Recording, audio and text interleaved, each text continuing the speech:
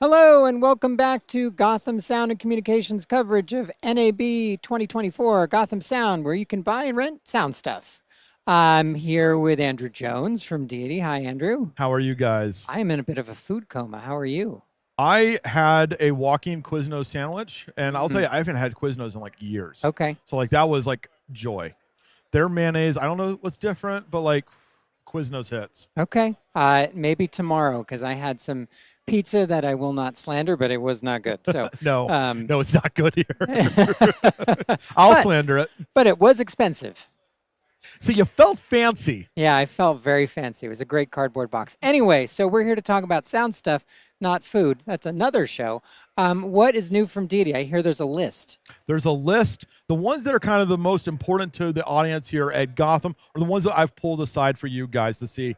You guys know us for USB-C everything on every device. So we've come out with a USB-C power supply that kind of supplies it for everything. It's 140 watts of power in a single power brick. Classic GAN charger. It's made out of water, right here. It's made out of fire-resistant material. It's also got short circuit protection, overload protection. It will do 140 watts on the USB-C jack here on the top. It'll also do 100 watts out of the second one. And of course, the bottom one, even though it's a Type A, will still handle 45 watts. So if you need to split it up across all your devices, charging at the same time, it's got enough overhead to charge your Slate, your TC1s, and your DC-QC2 chargers all at the same time.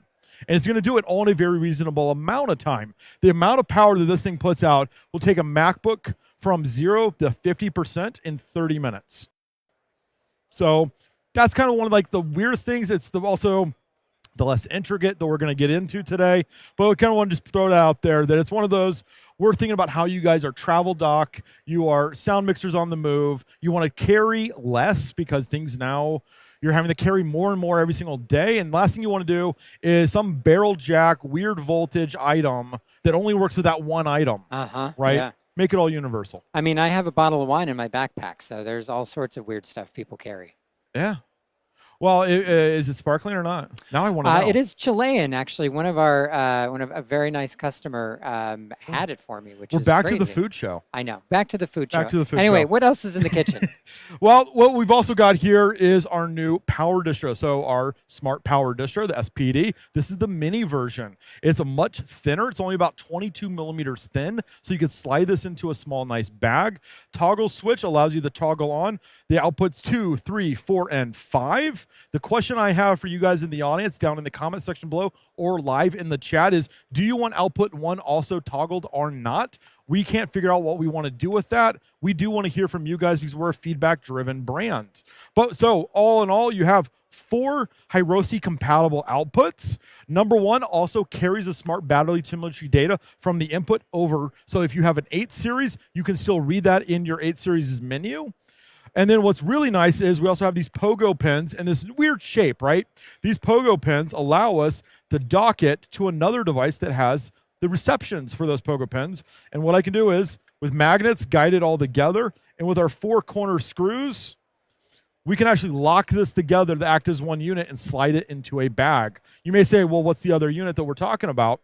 It's the RF distro that we just came out with at the show. It's got 2 BNC ends. These are active ends, so they'll run a powered antenna if you want. Independently, I can toggle them on or off, and it also gives me an overload protection switch right there, as well as a little LED indicator to kind of say, hey, dial it back a little bit in your antenna gain, maybe add the pad, whatever you need. It is also an active switch.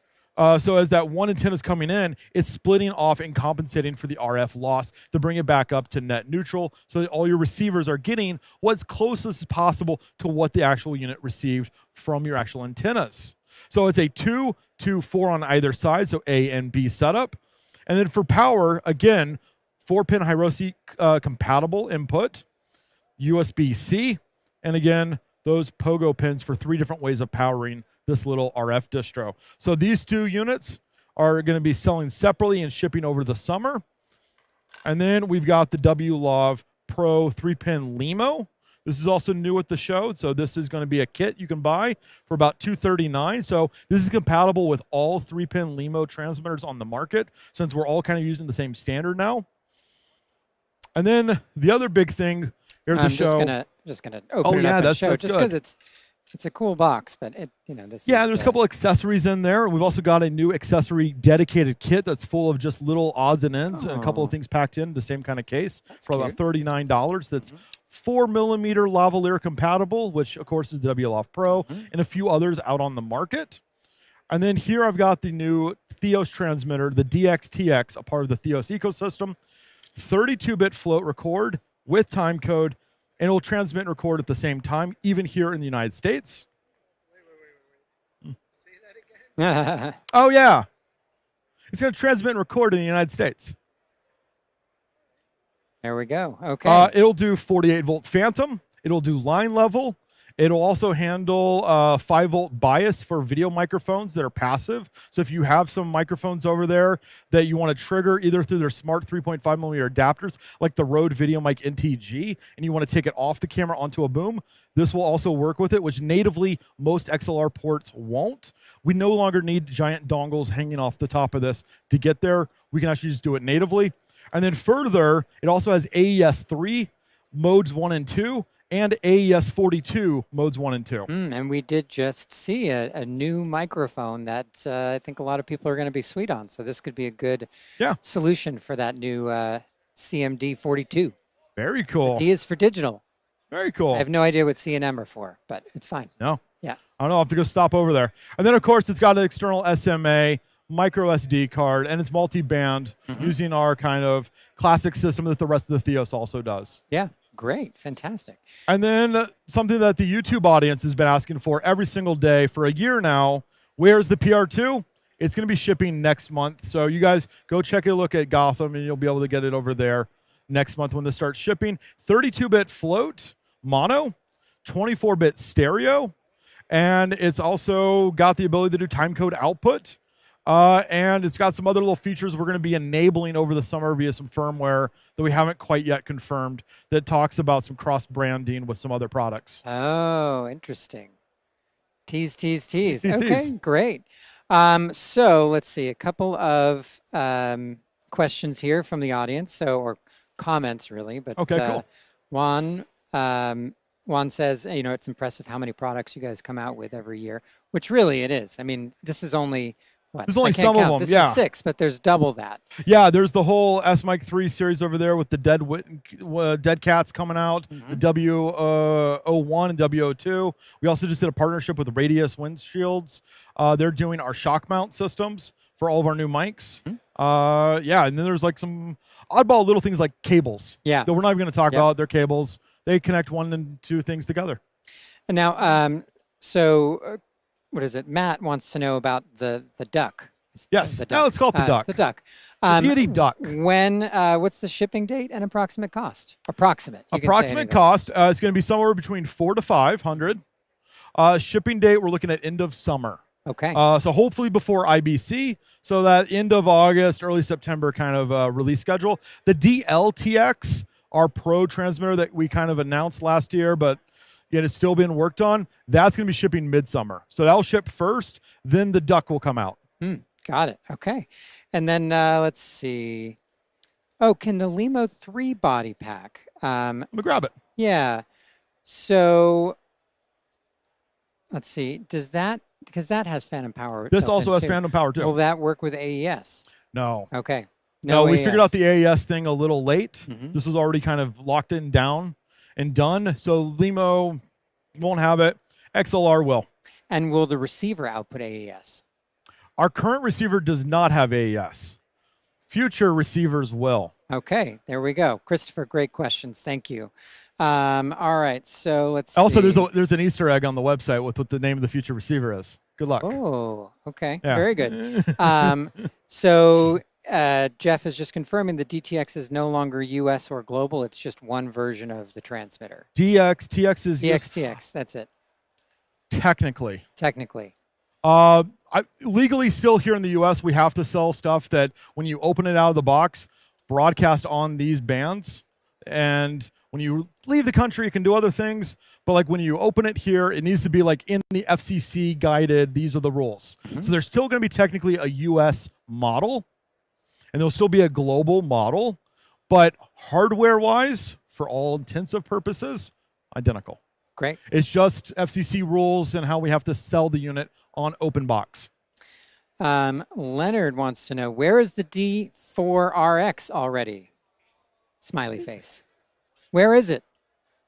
Is that the Easter egg on the website? Yeah. I love Easter. Easter's great. Yeah, so we hid that this morning, and it was found within about 30 minutes. You guys are hardcore fans. Where is it? It's, funny enough, it is in a Gotham video from the Gotham Expo last year. Last year, I remember that. So go watch that. Okay, there we go. That was all leaked literally a year ago. You just know the model name now. But that was when we talked about all the features. Okay. So go enjoy the Gotham YouTube channel. So Castillo Sound Direct has a couple of questions. Number one, the output level of the TX will be improved to work with high-ohm headphones. High-ohm headphones. So maybe the receiver. There's so we ended up not on this model. We removed the headphones from the DLTX. Only the DBTX is still going to have headphones. And that's mostly because at this level, you do have utility operators and people who help out in all of that regards. We also added via the BitConnectify 2.0 system in these units. You can actually monitor these units from your phone by hitting the headphone jack inside its audio. So you can actually tap into these devices and kind of do a quick little reference monitor in them that way. So we don't need headphone jacks on these as well. Got it. Okay. Second question from Castillo Sound Direct. Will the line input on the transmitter be pro or consumer level? Great question. I don't have the proper answer. I would assume it's the exact same as what other models are. So that's the -10 dB consumer grade line. Mostly because at the end of the day, that's what most of our customers are utilizing. And that seemed to make the most sense. Yeah, and certainly like cables and adapters and a lot of things output -10 anyway, even right. The and also there's it's not like when you switch the line, we also don't let you touch the gain. So you could actually add negative gain to your transmitter, negative gain to your signal out of your other devices. You can fine tune it. You can make it work. Absolutely. All right. And third question, does the plug-on have a limiter? Yes. So the DLTX has an analog limiter. The plug-on, so the way the plug-on's working is it has the 32-bit float signal, and we pull a single 24-bit off of that, and then that hits an analog limiter. So the transmitted signal hits the analog limiter. The 32-bit float signal stays raw at the micro SD card with timecode. Okay. So it kind of dual systems. If what you're trying to do is also record 24-bit, it routes it through and then routes it back to the recorder. Now, does the DXTX support encryption? The DLTX supports encryption. It's not enabled yet. And what you're reading right now is the fact that the D4RX will enable encryption in the future. In the future. It's built in now. We needed to build the hardware in. It's not turned on. Got it. When it does get turned on, from my understanding, we're using a pass key type system where you input a key system, and if you put the key into the receivers that you want it to receive, it'll receive itself. It's like 7 characters and like 30 different options for characters. So I'm close to like nearly 5 trillion passkeys for encryption. Should be pretty good once it's all out. Still in the very early stages. Can you use the password? Yeah. Yeah. I mean, I want it. You'll know how to find me. We will let you be irresponsible. All right, let's see. So is the AES mode on the duck analog or mono? Sorry, stereo or mono? It has both.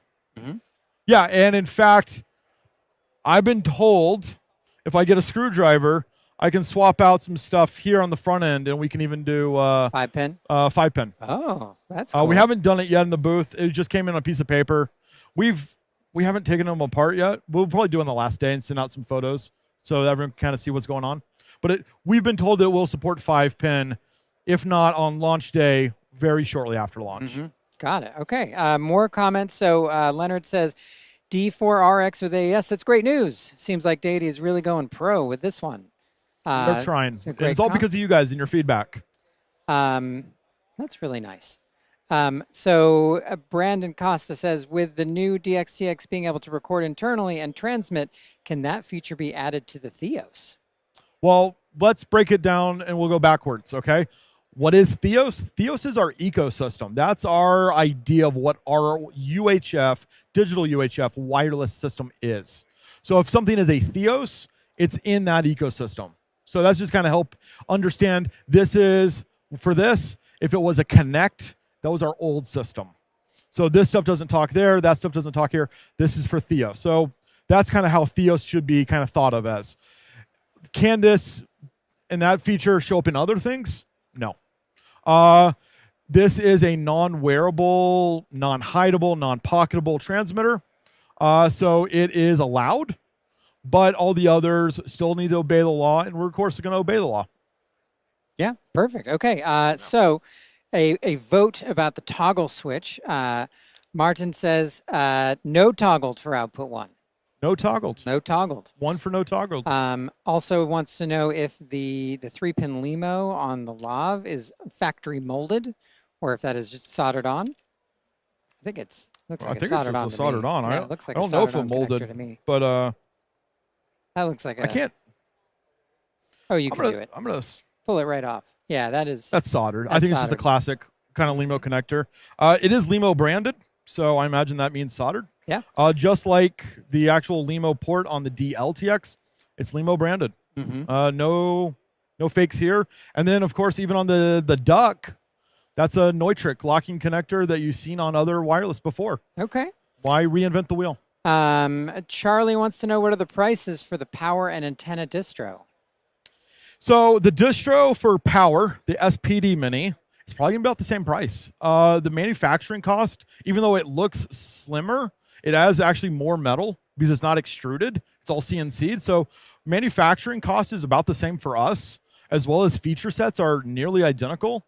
So it's probably going to cost about the same. It's mostly going to come down to, do you want something that's going to work better on a cart big bag or on a small bag? And then when it comes to the distro, I think we're looking at around $550 to $600.